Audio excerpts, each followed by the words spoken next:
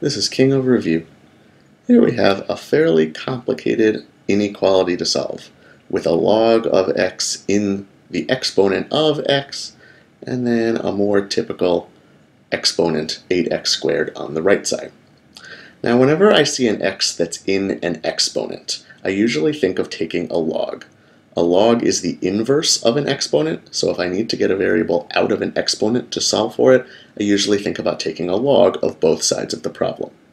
In this case, since the only log I have has a base 2, I'm going to try taking the log base 2 of both sides of this problem. So log base 2 of x to the log base 2 of x, and on the right side, the log base 2 of 8x squared. Now, there's a nice property of logs, a couple of them in fact, that we're going to use here. One of them is that if I have the log base b of x to some power a, I can take that power and bring it outside the log, so it becomes a times the log base b of x. I can do that here with the log base 2 of x as my exponent. I can bring it out front, so I have the log base 2 of x times the other log base 2 of x. On the right side, I need to split up 8 and x squared first, and I can do that by remembering that the log base b of x times y is equal to the log base b of x plus the log base b of y.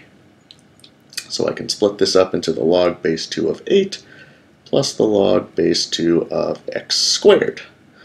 Now let's see, on the left side, I have the log base 2 of x twice, meaning I have the log base 2 of x, that whole quantity squared. On the right, I know that 2 to the third power is 8, so this log is equal to 3, and I can use the same property with the exponent coming out front to change this into 2 times the log base 2 of x. Now since I have the log base 2 of x squared and the log base 2 of x by itself on the right, I'm going to introduce a variable y and call that y equals log base 2 of x.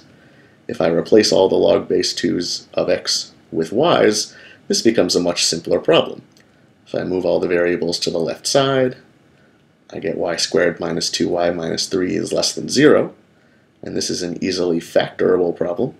I know that y times y is y squared. I need two numbers that multiply to negative 3 and add up to negative 2. That would be negative 3 and 1. So this means I have two options.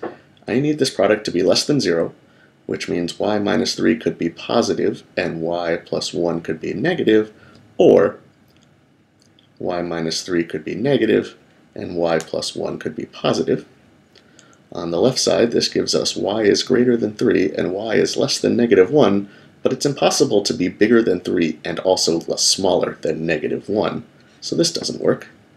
On the right side, we have y is less than 3 and y is greater than negative 1. Now this works, because if we look at a number line, we can certainly have numbers that are bigger than negative 1 and less than 3. And in fact, those are all the numbers where negative 1 is less than y, which is less than 3. So let's bring that over here and replace y with the log base 2 of x again to get x back into our problem. All we need to do to solve for x is to get rid of the log base 2. And we can do that with one final property of logs. If you take a base b and raise it to the power of the log base b of x, b as the base of an exponent and b as the base of a log cancel each other out, and we are just left with x. Since I need to get rid of log base 2, I'm going to raise 2 to the power of all three parts of this inequality. 2 to the negative 1 is 1/2. 2 to the log base 2 of x cancels each other out, and we just get x. And 2 to the third power is 8.